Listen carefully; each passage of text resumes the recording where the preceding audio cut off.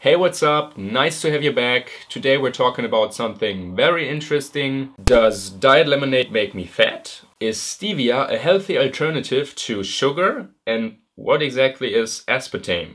That are my topics for today's episode. My name is Sasha. Let's go.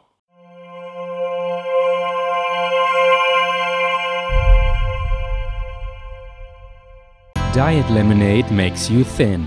What is the damn deal? Some people claim that consuming those products makes them thinner. No! You must be joking, or you're just wrong. Nutritional researchers of the University of San Antonio in Texas conducted a study on the ratio between consuming diet lemonades and the growth of senior citizens' bellies. The conclusion? It grew bigger on subjects which consumed diet lemonade than on the control group who didn't. Intense consumption increased the belly circumference even more. Let's talk numbers. Those with daily consumption gained an average of 8 centimeters. Occasional drinkers gained 3 centimeters and the control group, which didn't have any diet lemonade, gained 2. Unfortunately, the researchers can't explain why. They assume that on one hand, drinking diet lemonade could have fooled the consumer on thinking he can now eat more, and on the other hand, that the lemonade itself could be the cause. For now, let us record the fact. Diet lemonade makes you thicker. Stevia, a healthy alternative to sugar? In our minds these days, sugar is considered to be a deadly poison.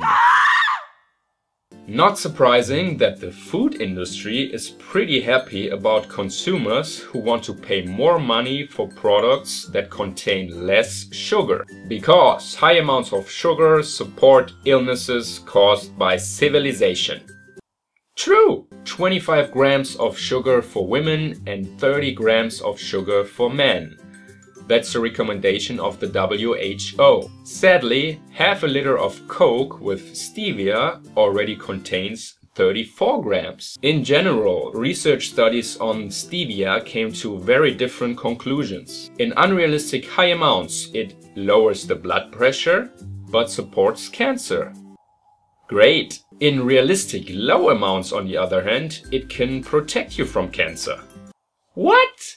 Nice to know, stevia has 0 calories and therefore no effect on your insulin level. Let's summarize. Some objective opinions in favor of stevia have been made. But, and I mean this, the stevia extract that we consume has not much to do with the original stevia plant. It's most certainly low to not even natural at all. So don't be fooled by the advertising of natural. Yes, but the extract we mostly consume isn't. Aspartame, the devil of all sweeteners? Let's give you a piece of my mind. Aspartame, which will be found in light and zero products, supports cancer. Although this was only shown on animals which received an unrealistic high dose of that substance. To put you under the same risk, you would have to drink 30 liters of diet lemonade. Believe me, cancer would be one of your slightest problems. Some other study from last year conducted that synthetic sweeteners such as aspartame could harm the intestinal flora. So is it the devil? Yeah, in some ways, but it's not as devilish as often stated. That's it on aspartame. Maybe you wonder about fructose and its individual role in this talk. Juices and fruits, those are super awesome, right? No! Fructose is processed to fat in your liver. It cannot be activated as energy right away, unlike glucose. Studies show that your plasma lipid concentration will rise. This goes hand in hand with a higher risk of fatty degeneration of the liver and diabetes. So should I quit eating fruits? No. Again, these symptoms are only apparent if you consume very high amounts of fructose. My advice: Coke, Coke Light, Coke Zero, other diet lemonades, cocaine.